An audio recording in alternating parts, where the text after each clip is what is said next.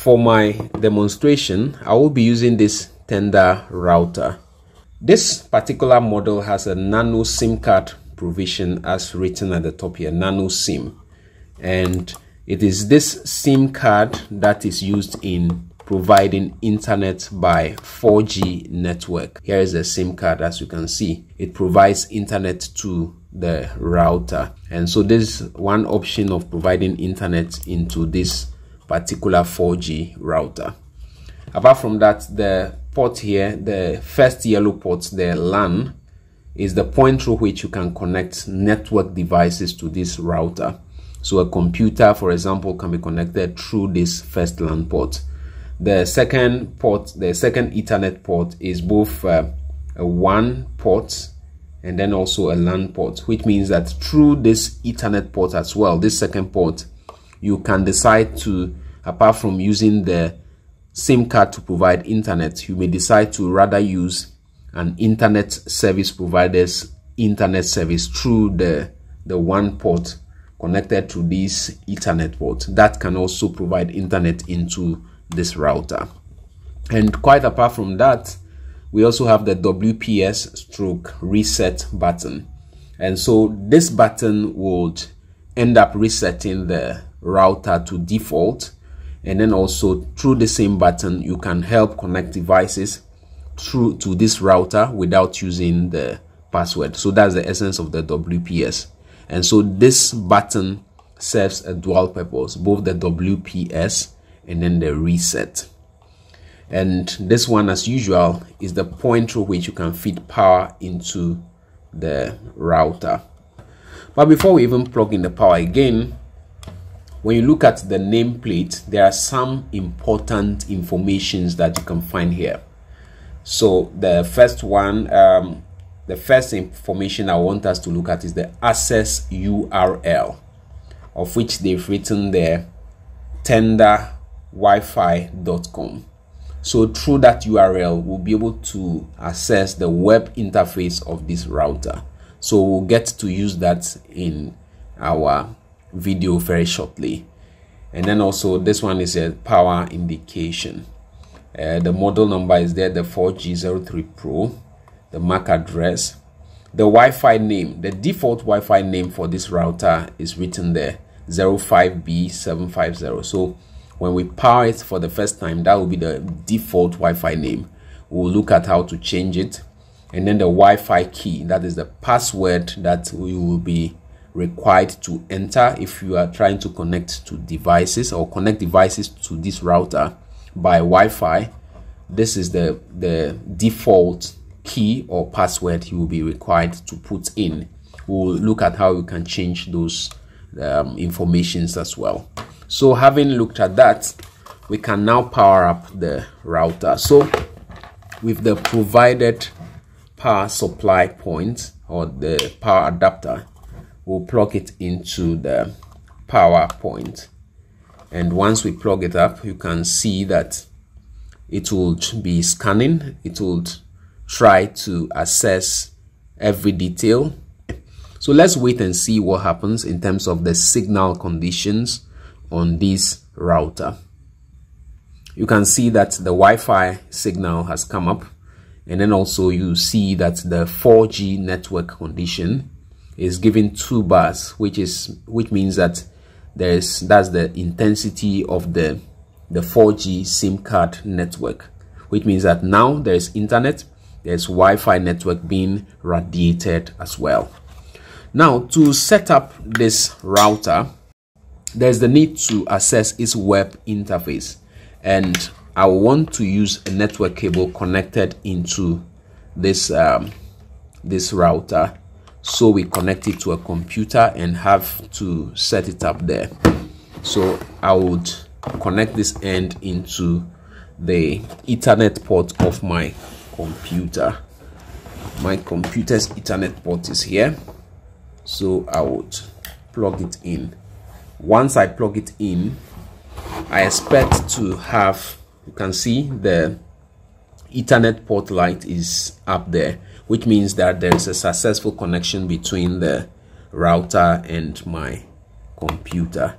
and you can see that of the computer also blinking out there. So it means there is a successful connection between the router and the computer.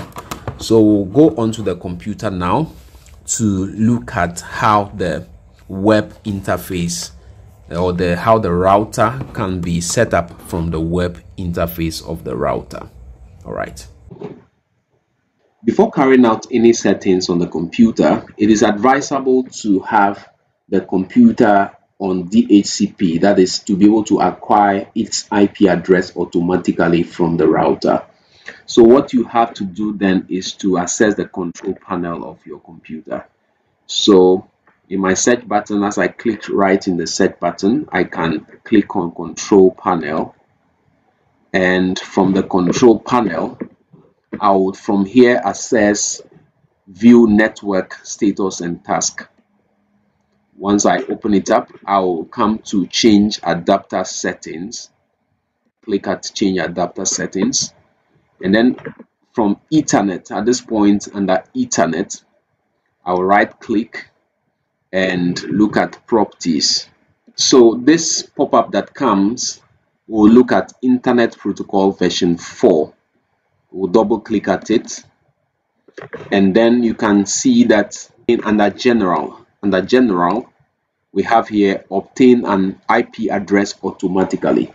This is an option that is important so that the IP address that the computer would acquire would be the one assigned from the router that we have connected to the computer. So once it is at this DHCP point, we can click at OK and then close up this point. Right. So now we would open a browser. So I'll open up the Chrome browser at my desktop here. I'll double click at it to open. In the address bar of the computer, we'll be entering this URL that we have on the router. The access URL to the router is tendawifi.com.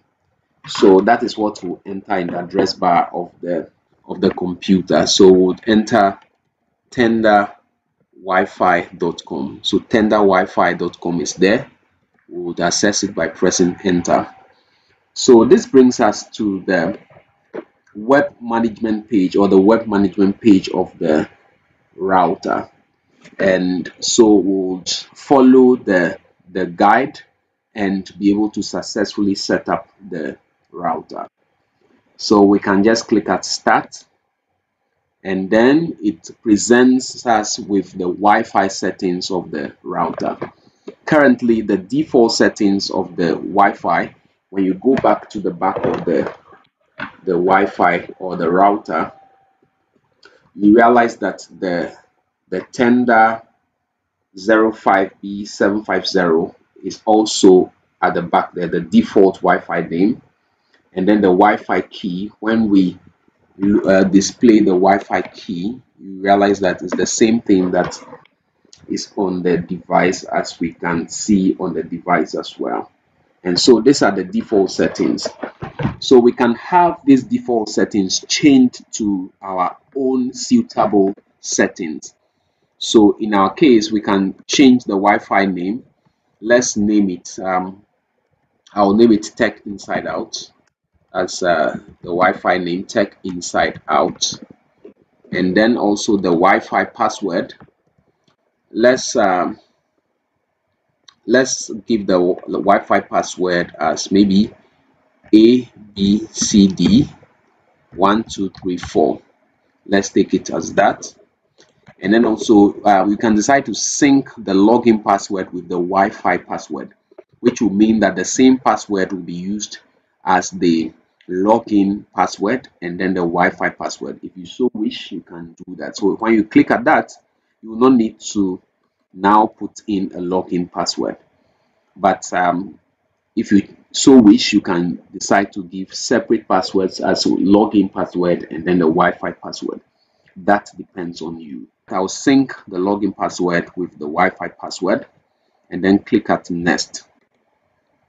Once we do that, you can see that it gives us congratulations. You can access the internet now please connect to the Wi-Fi network. So it means that now with the Wi-Fi that is being presented here, it would have internet service because the internet service is active.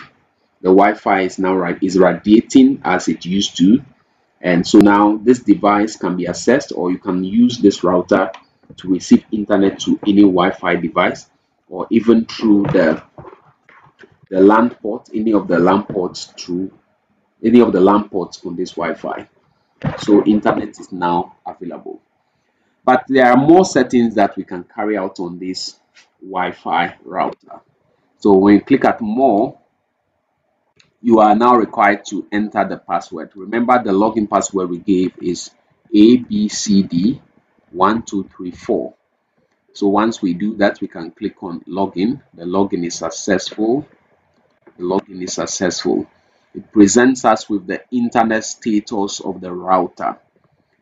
At this page, at the center here is the router drawn here, the 4G03 Pro router. And to the left is indicated the internet service. You can see connections. If there is no connection, this would have been in red, indicating that there's no internet on the router.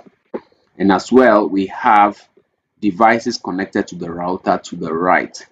Currently, there is one device connected, and that it should be the computer that we have connected to the router. And so with all these things, you can click at them to assess what is really behind each of them. So each of these are clickable links that you can access. There is one very important setting that you can also do here. The Wi-Fi settings that we did earlier on, Wi-Fi settings. Under Wi-Fi settings, this is where you can change the settings. That's the Wi-Fi name and other details. So let's go into it, the Wi-Fi settings. So the Wi-Fi name and password. Remember we did a change earlier on, which was through like an auto startup wizard, but you can still do the Wi-Fi naming and password from here. So when you click at it, it presents you the current name of the Wi-Fi is Tech Inside Out. The encryption type, that one does not really matter. The recommendation is WPA/WPA2 PSK is recommended, so we'll leave it at that. And then the Wi-Fi password. Let's look at the Wi-Fi password as it is here. That is what we assigned, and this is another point where you can change the Wi-Fi password if you so wish. So once you are satisfied with these settings, you can click on save, and it has saved the configuration successfully for you. All right, that's another very important point to note. And the other thing that I want to also share now is the system settings. The system settings. And under system setting, there are so many informations here, but one very important one I want to introduce is the LAN settings. So let's access LAN settings. We click at LAN settings. The first thing here is the LAN IP address. And what is written here is 192.168.0.1. In my earlier videos about IP addressing, you remember that the first 3 digits of an IP address is what specifies the network.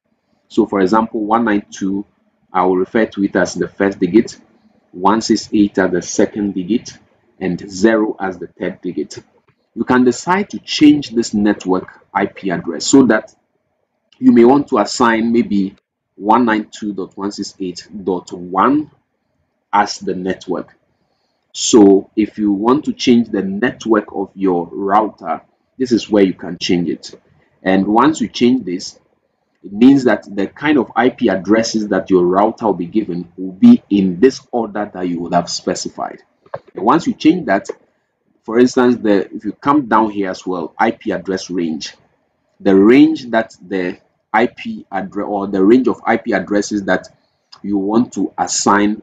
So once you change the network to, for instance, .1, let me change the 0 to 1, you realize that the IP range will also change, 192.168.1.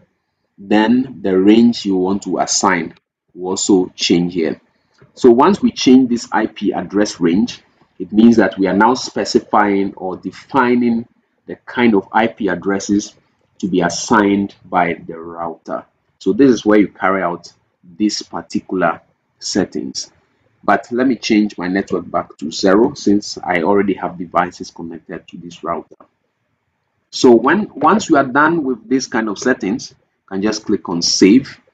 Configurations are seeded, and so that setting has been saved for you. And so all these settings or instructions that are here are very self-intuitive. Once you go through, they represent one information or the other that you want to carry out on your router.